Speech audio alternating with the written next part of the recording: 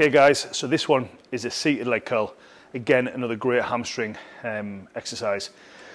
So what Lindsay's going to do, she's going to place her feet in between these two pads, and then we're going to lift it up so she gets her legs nice and straight. That's a starting position. Now again, I'm going to slightly change the way you normally sit. So Linz, show me the way you would normally sit on this one. So the machine would have you sit with your back against there and your hands on the handles and locked in. What I'm going to do is try and put a little bit more emphasis onto them hamstrings. So I'm going to lean her chest forward and I'm going to get her to grab hold of the underneath side of the seat.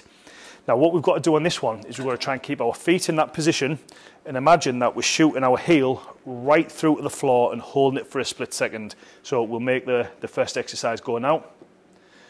We're holding that squeeze, can you see there? And then we're returning it back up again to get a full stretch on them hamstrings, and then we're going to go back down, holding that squeeze, back up again.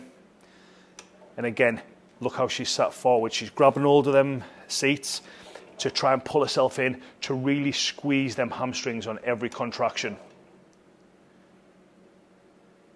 Good work, keep going, give me 2 more Lins.